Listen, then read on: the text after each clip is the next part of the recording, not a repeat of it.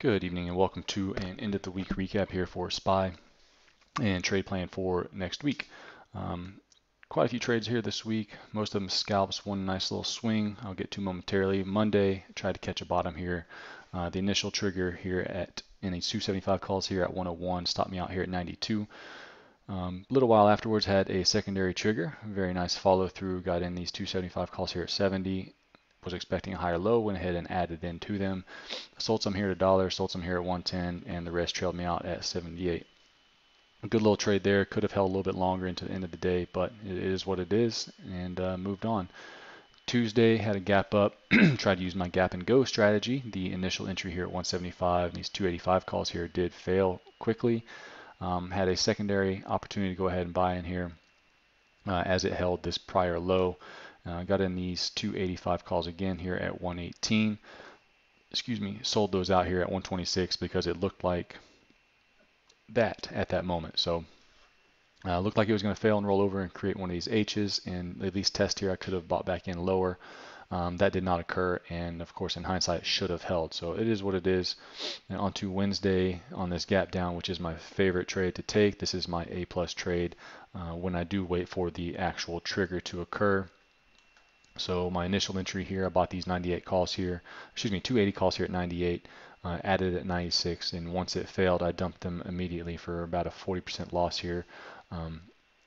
Being an A+ trade, this is the trade that I take with the largest size, and well, without waiting for the official trigger, without being disciplined, that one cost me more than I really should have been putting at risk. Anyways, as a result, I took a revenge trade here in these 280 calls again at 65 and was smarter, and I dumped those out quickly as it failed at 57. So just my mind wasn't right, and I have to learn from it and move on and continue to progress and learn from that mistake and really wait for that trigger to occur. Later in the day, I saw this base started to set up here. Also noted on futures, we're starting to hold that 275. I said there was a buyer that at 2755, 2752, something like that, that really started to take out the offers and lifted pretty easily. So anyways, caught a little trade here in these 280 calls here at 196, sold out on this initial pop here at 221. The rest of them stopped me out because I didn't want it to go all the way against me. And yeah, missed out on the rest of that move. Then on to Thursday, it was still holding this 275 level, 2755 on futures. So I started a swing position here, considering we were just above the 8 EMA. I thought maybe we weren't going to go ahead and test it. True strength, true momentum trades don't always have to touch the 8 EMA. So I was willing to go ahead and start small, add in as it confirmed, and it's exactly what I got. So I started these 300 calls here at 270, added on this initial spike here at 260, added on the way up at 271, and then added once it started to break above a little bit of a range here at 280. Going into the end of the day, we knew, the market knew, that Trump was going to have his speech about reopening the economy. The medical staff on hand had approved the guidelines and all that stuff. So it was all good news that was coming out supposedly. So the question was whether or not the market was going to see it as good or not. And understandably, this could have been a binary event, could have gone either way. However, because the news started coming out here around, I believe it was like 320, 330, somewhere around in here, and it started to bid up, I took that as the market liking what it was hearing. And of course, somebody always knows by the time news comes out to the public. So considering it did not sell off, I took that as a cue to go ahead and hold it overnight. Paid off nicely. Nice move up here to the 50 SMA. I did reduce some here at 457, reduced some more here at 415 when it started to break down below the opening range.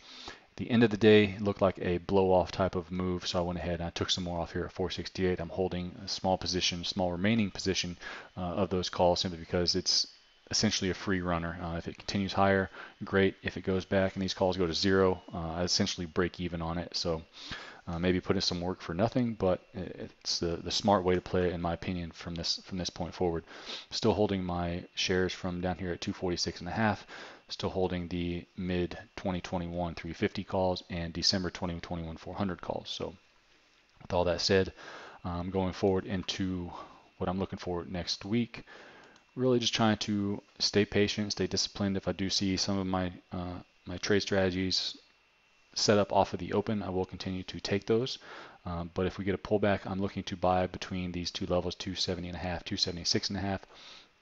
I'm not going to accumulate like I did here. Simply want to buy in versus a level. If that level fails, I'll get out, and I'll buy in versus another level. If that level fails, I'll get out. So I want to be able to basically time the bottom, which is kind of hard to do, but I will give it a little bit of wiggle room. I'm not going to sit here and accumulate it, simply because if it does come down to here, there's a chance that it breaks this this overall trend, which does look something like this on the daily chart. If it breaks this trend, who knows how far it's really going to come down to? Maybe this 271.5, maybe even down here to 264.5. There's really no telling. So ideally, maybe it comes down here, it dips below it, and then on a pop back above, what I'll call a dip and rip, I will buy that reclaim of that trend line. I do still have this anchored VWAP down here, which is where I will throw the most weight behind the trade if it does come back down here and test it. Now, it may test it next week, it may test it in a month. Who knows, but I'm going to leave this level on here for the time being until it is proven to be worthless. So with all that said, still bullish on the overall market. And as I've said numerous times, I believe this coronavirus stuff is going to disappear and things are going to get back on track if they have not already, simply because the market is a forward-looking machine, and everything that we see in the media from a public perspective is already being priced in. There are people with far more information than you or I. There's people with far more with financial backing to go ahead and run these models and to get the information that they need to have in order to put their millions to use, whereas we may be putting thousands to use. So with that said, looking at this as a situation where things are going to blow over and just above price action, it's only going to be technical levels from here. I don't see any fear coming into the market. There's no real strong quote-unquote reason to sell, at least not heavily going forward. So anyways, here on the futures, I noticed that price action was holding this level here on Friday. Now, when I was looking at this on the intraday time frame, it took me a little while to realize on the daily time frame it was actually a bull flag that was breaking out. So hopefully that holds up on Monday and Tuesday and into next week and continues, because this is a potential shooting star kind of pattern, evening star, excuse me, where it gaps up, shows an indecision candle, and just kind of opens exactly, or excuse me, closes exactly where it opens. Now, this being an indecision bar is exactly where you would think it would be, or where I would think it should be, right at the 50 SMA, right at this prior breakdown level around 2890 to 2880-ish. We'll just call it this range right in here. Very logical level to have a real battleground. So elevated volume, which I see some participants saying price is going up while volume is declining. What the hell do you think happened all back here? I mean, price action continues up with volume declining. That's an uptrend. There's no fear, there's no battle. It is what it is. So that's not a way to gauge whether or not price action is diverging from volume. It's not. It doesn't work that way. So anyways, onto my internals, what I'm taking a look at here. First of all, technology, which is the largest weighting in the S&P 500.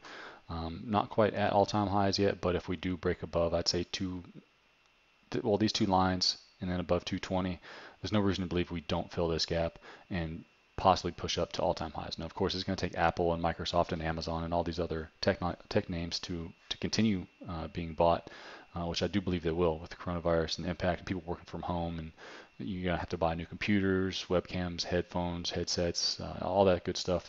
Technology. And plus, we're having the revolution of autonomous vehicles and all that good stuff. Technology and chips and things are going to continue to grow. So with that said, technology does look strong, although technically there is a potential here for a hanging man, which just is this red hammer, slightly elevated volume.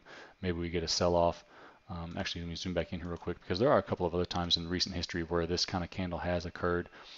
We have one, where were they? There's one here where it only pulled back to here. You have this one where it only pulled back to here. You have this. It happens frequently. I mean, you have this one right at a prior resistance where it literally came back for a day and then continued to rally higher. So while I say it's a potential bearish reversal, it's also a potential area just for consolidation. So if that does occur, I wouldn't expect it to come back down much further than this 204 level. And even if it does, anchored VWAP again, just like I have on a lot of other charts here, should hold around 193-ish. Over onto financials, XLF bounced exactly where it should have, or where it needed to this last week. Took that opportunity to go ahead and buy some Bank of America, Citigroup, JP Morgan, pretty much any bank you name it. I took a little bit of a portion of it and also added to my 2022 XLF calls. So just going to go over a few individual names. As you've seen, Bank of America was a beautiful, beautiful bounce here off of that low. I got myself and the trade crew guys in some calls out here for November. JP Morgan was an awesome bounce as well. Started buying that actually on this day. So still a little underwater on my JP Morgan calls, but we'll see what happens with that going forward. Goldman Sachs was already up, so it wasn't really anything to do there. Morgan Stanley actually bounced very nicely. Didn't quite come all the way to the anchored VWAP. So yeah, I mean, banks are pretty much all showing at least some stabilization. Maybe he's putting in a base. And if XLF can break above this 24 level, just like the other banks have this similar pattern, that's going to break this, what looks like a bear flag, a bear wedge to the upside, which is going to compound the buying because they're going to have to buy to close. XLF could easily reach up to this 25 level, possibly even 26 if that does occur pretty quickly. On to transports over here. Transport's a little bit different simply because the airlines news came out last weekend that they're going to get their bailouts.